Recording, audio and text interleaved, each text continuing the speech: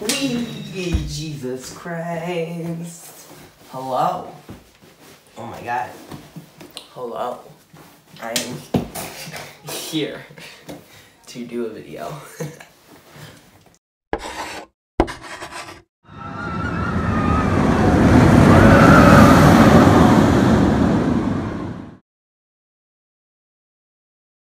What's up, thrill seekers? So today I am going to be bringing to you guys my top coasters at I keep almost saying Six Flags. It's not Six Flags. My top coasters at Busch Gardens, Williamsburg.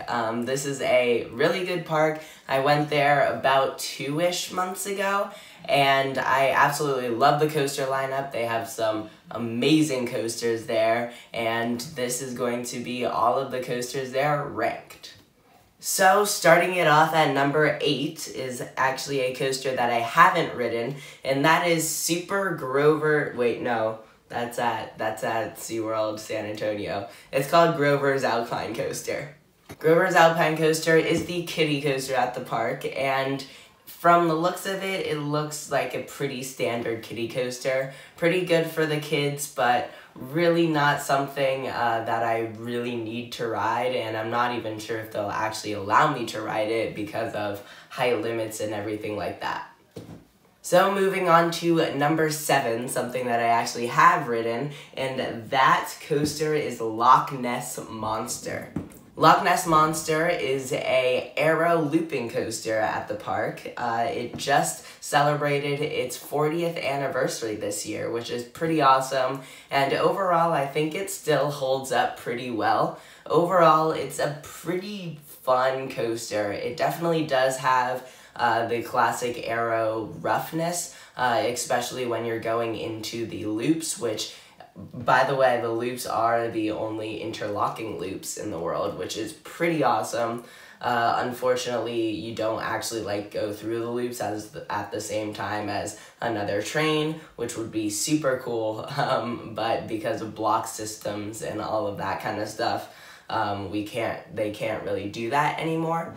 But anyways, it does definitely have some headbanging when you're going in and out of the loops, as well as you're just kind of taking some of those transitions, which is pretty classic for an aero coaster. So my advice is just kind of keep your head forward. But other than that, it has an amazing layout. It's a super fun ride as long as you sit in not a wheel seat. Then it's amazing, great layout, and overall a pretty fun and unique coaster.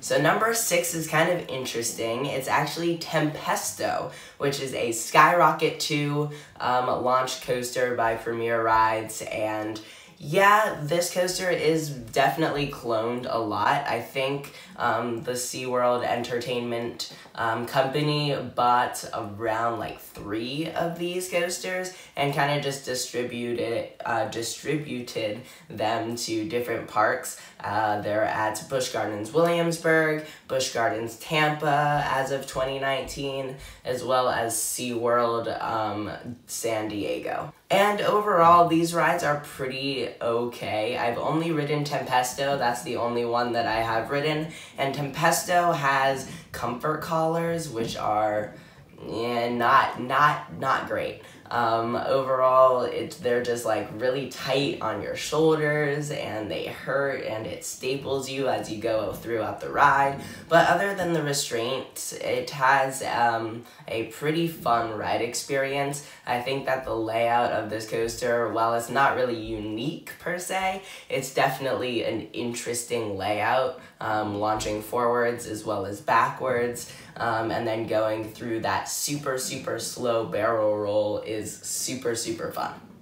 At number 5 is a awesome family coaster, and that is Verbolten. This coaster took the place of Big Bad Wolf, which is another very famous coaster, and overall I think it's a pretty good replacement. Of course, I have not ridden Big Bad Wolf, but from what I have heard, it seems like Verbolten is a pretty decent replacement for it.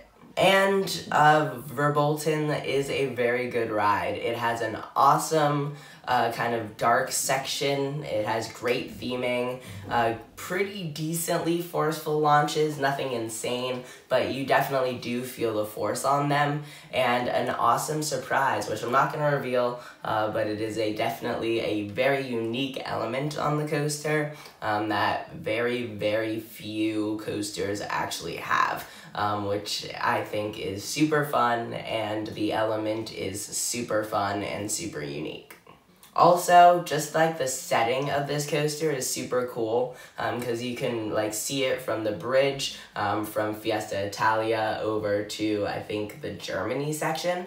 You can see Verbolten going down over the water, and when you're on it, you can of course, you just kind of sweep around over the water, which I think is pretty cool, and it definitely adds something to the coaster when it has a great setting like Verbolten does. The next coaster on the list at the number 4 spot is Invader, which is a GCI family wooden coaster. Invader is super, super, super, oh, I got a text, but it is super, super, super fun. I absolutely love airtime. I'm actually more of a floater and flowjector fan versus a straight up ejector fan, which is why it's not like insanely amazing to me, but the drop is great, and some of the hills definitely do give you that stomach feeling that I love, versus other ejector airtime moments that kind of like push you into the restraint so hard that it hurts. Steel Vengeance. Arm seize. Wow. Sorry, I just don't know what happened there. But yeah, I love GCIs in general. They're definitely one of my favorite manufacturers, and Invader is no different. I love that coaster, and it definitely satisfies the needs of kind of families, like not super little kids, but definitely like kids. And it also satisfies the needs of like thrill seekers, which is super cool. It's definitely kind of rare to, I guess, like put in both into one coaster, and this one does it insanely well. Now getting into the main top 3, starting it off with the B&M invert, and that is Alpengeist. Alpengeist is a pretty fun coaster.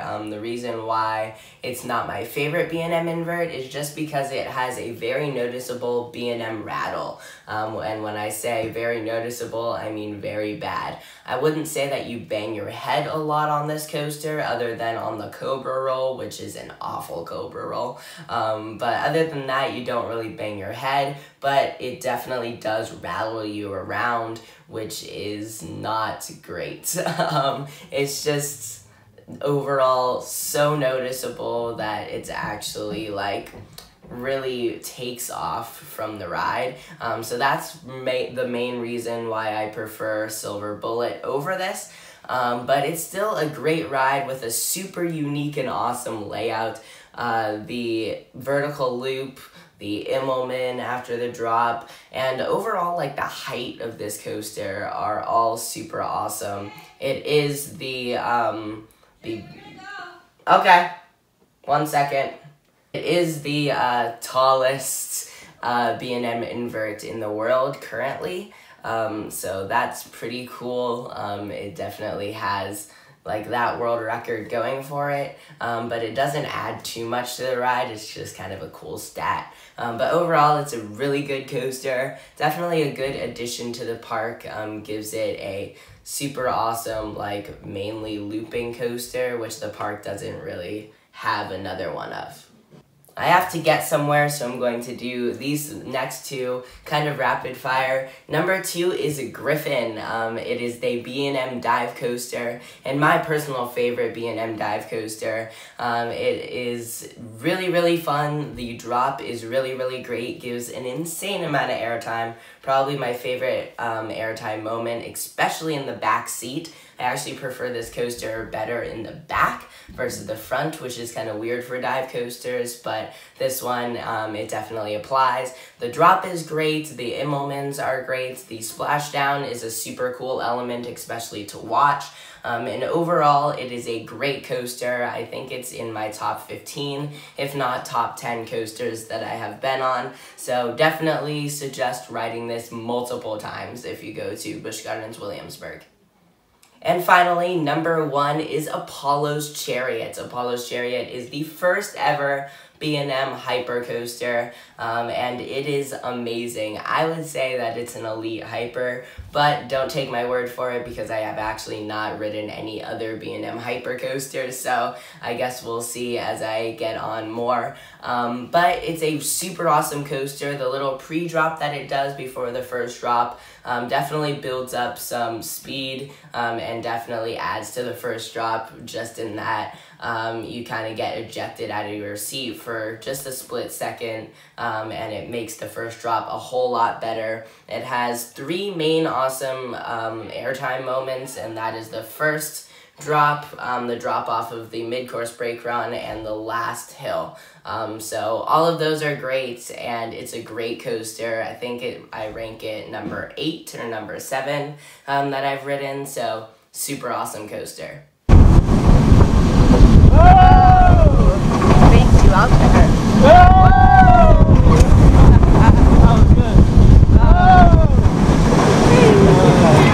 It fakes you out so many times, like the drop, you think it's just gonna go, and it has the little pre-drop, which I like because it picks up speed before the drop, so you get so much airtime.